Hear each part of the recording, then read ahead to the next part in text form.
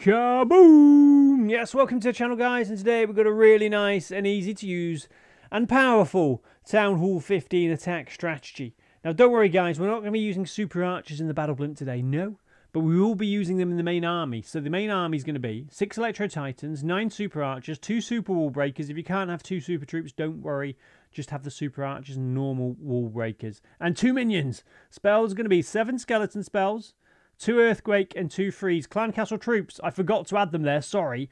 It's going to be a Yeti and an Electro Titan, and then it's going to be a Freeze spell and a Rage spell, or a Rage spell and a Poison spell, depending on if you're struggling taking out the enemy Clan Castle troops.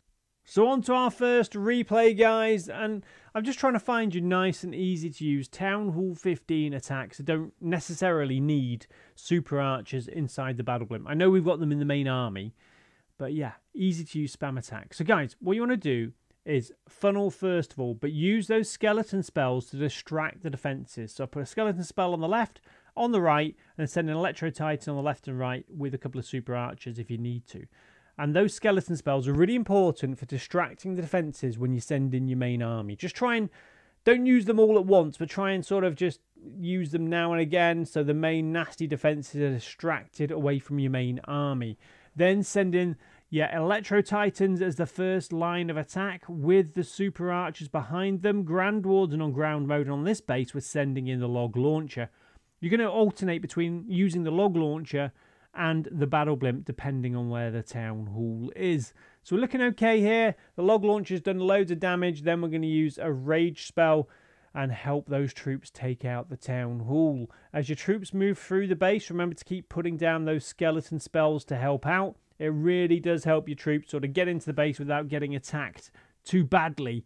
I normally use my skeleton spells really quickly, but you should really, I think, just use them strategically and don't use them as quickly as I have. So the Queen's doing a good job trying to break through into that next compartment. Also, try and use your skeleton spells to help out the Royal Champion. I would say send in the Royal Champion slightly later than the main attack, so you can look at the battlefield and think, yeah, this area looks good. Then put a skeleton spell down, send in the Royal Champion. If it's a single target Inferno, be careful. Have a freeze spell as well, because you can't always rely on the skeleton spell to distract the single target Inferno totally, and you end up just getting your Royal Champion Infernoed. So we're out of spells now. It's all down to what troops we've got left. Super Archers are doing an okay job over on the right-hand side. We've got 1 left. Electro Titan there in the centre.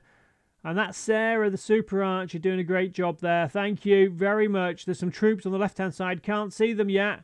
Oh, it's Mike the Minion and his friend, Marvin the Minion. A great combination there. The most powerful troop in Clash of Clans is Michael the Minion. So on to our next replay, and same again, guys.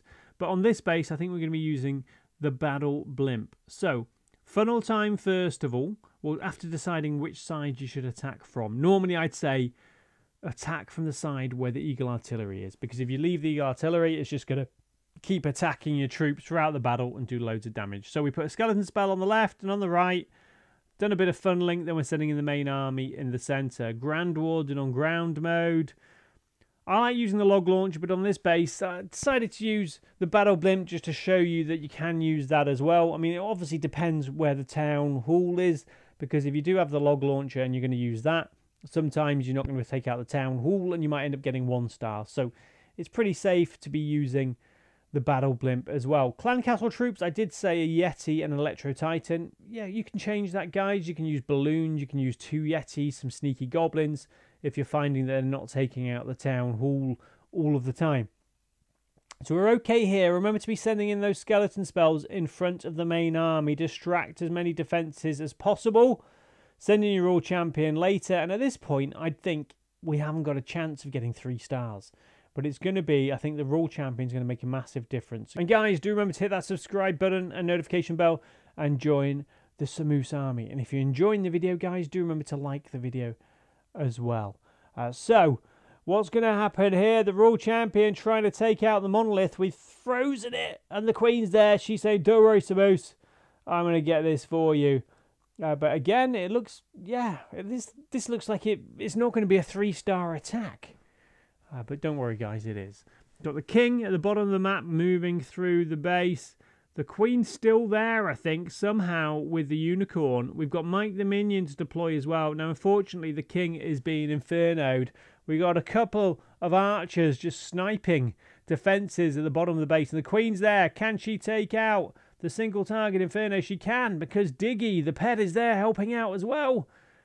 And it's going to be a close one, guys. There's Mike the Minion and his friend again. And yeah, they're going to get us 3 stars. And if Mike is on the battlefield, the chance of getting 3 stars goes up to 99.73%. So on to our last replay. Centralised Town Hall. Pretty nasty. Not today.